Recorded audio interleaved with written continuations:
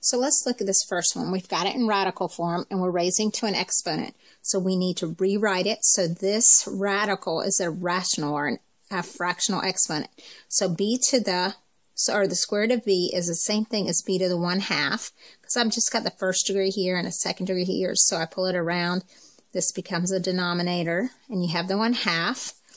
And then b to the 1/2 to the 1/6. Well, when you're raising to a power, you're going to this time multiply the two exponents together. So I'm going to get b to the 1/2 times 6/1.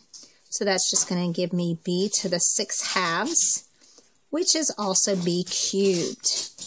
And that would be my final answer. Okay, let's look at one more of these. Okay, this one's already switched and written as a rational exponent. So it's very simple. I just take x to the 3/2 times 4/1. And that's going to give me x to the 12/2, which is x to the 6th. And that's how you write that answer.